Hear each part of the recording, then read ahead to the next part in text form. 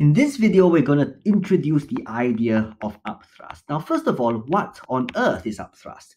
Now, think about the last time you dropped or you jumped into the swimming pool, right? You realize that even without doing much, you're not going to really sink to the bottom too easily.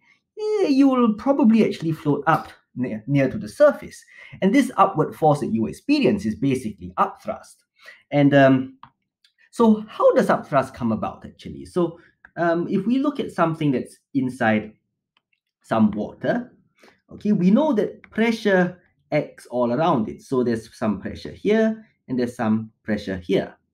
And let's call this length over here x. Okay, let's call this area here the cross-sectional area of this object. Okay, and let's call this h. And so we have learned that the pressure at this point here, P top, is the density of the fluid times G times the depth. Whereas the pressure right there, P bottom, equals to rho G H plus X. And hence you see the pressure at the bottom is always greater than the pressure at the top. And this creates some net pressure, P net, which is simply P bottom minus P top. And you'll find that this gives you rho G X. Now, that is the pressure difference. Now, what if I want to turn this into a tangible force? Now, remember that pressure equals the force over area. And so the force is simply equal to pressure times area. And so this net force that you experience due to the pressure difference is rho G X times the cross-sectional area. And X times A is the volume of the object. And so we call this force upthrust, or let's call this F subscript U.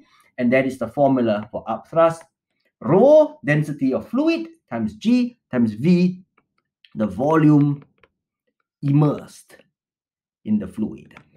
And if we look very carefully at this, right, you will notice that rho times V gives you the mass of the immersed, or rather the mass of the fluid that is being displaced by this object, right? Because if you place a solid object into a fluid, you know that it will push a volume of fluid exactly equal to its volume upwards.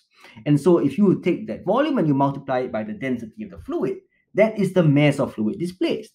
And so if I include the G now, it will become the weight of the fluid displaced.